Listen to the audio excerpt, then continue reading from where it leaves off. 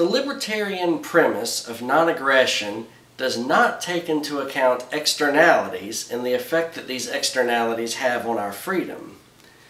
Libertarians love this quote: "I have the right to swing my fist, but the right to swing my fist ends where the other guy's nose begins." On paper, that makes a lot of sense.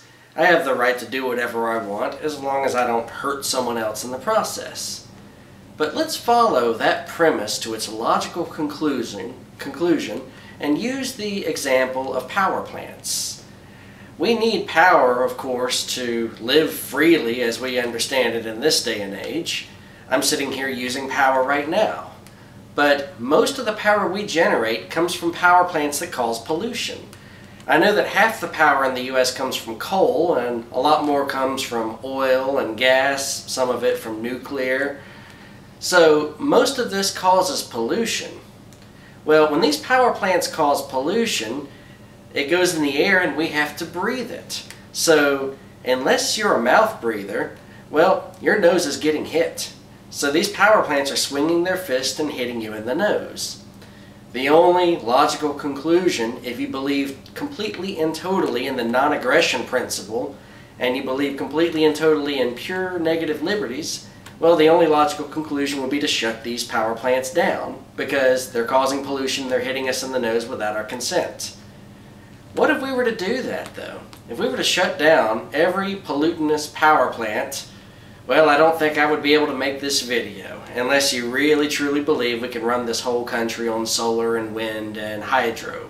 I certainly hope we're able to do that one day, but right now I don't think that's possible.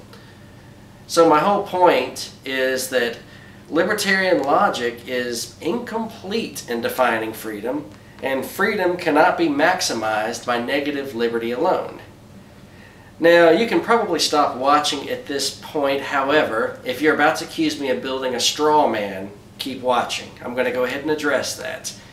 If you think I have built a straw man by pointing out the closing down of power plants, let me make this very clear. I never said that libertarians want to close down power plants everywhere. My point is that libertarians don't actually have an answer to that. Or if they do develop an answer, they do so readily admitting that their non-aggression principle is imperfect. So, in order to maximize liberty, we do sadly have to accept that sometimes we have to trade one liberty for another. In order to have the liberty to use all this power, we have to accept that our air is not going to be perfectly clean. There's going to be some pollution. So the more practical solution to maximizing liberty is to regulate pollution and try to get it down to an acceptable amount so that the air isn't so filthy that we're getting lung cancer left and right.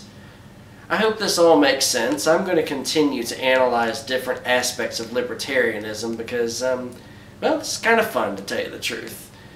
And as far as abstract and practical philosophies go, libertarianism is one of my favorite because, honestly, it's so attractive on paper.